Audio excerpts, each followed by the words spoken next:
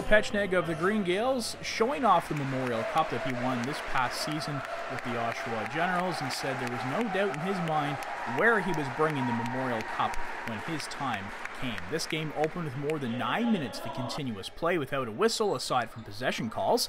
Until this, Jeremy McWaters fires away to open the scoring, and it is 1-0.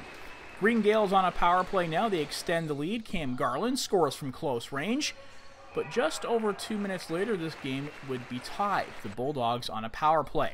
Adam Charalambidis shows pass, but pulls the trigger himself. Knotted up at 2 apiece.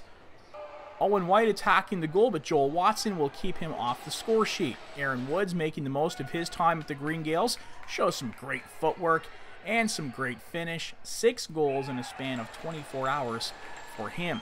McWaters knows how to score goals himself, thank you very much, but he'll get credit for this one on a miscue by Drayden Patey, who has the ball fall off the stick and into the nets. That is some bad luck for the Bulldogs, but the Green Gaels will take it. They all count. Second period, Halton Hills strikes for a goal from transition. Adam Charalambidis again gets Bryce Tolmie moving and then scores to tie the game at 4-4. The Bulldogs take the lead for the first time. White is going to find some open space, and he is going to score. That is part of 5 goals in a row for Halton Hills in the second period. Tolmie will put an end to that streak as he converts the pass here from Andrew Johnson. 7-5 for the Bulldogs, and that's the way the second period would end. Into the third now, Tanner Cook looking for some space, and he's going to fire a bullet past Patey.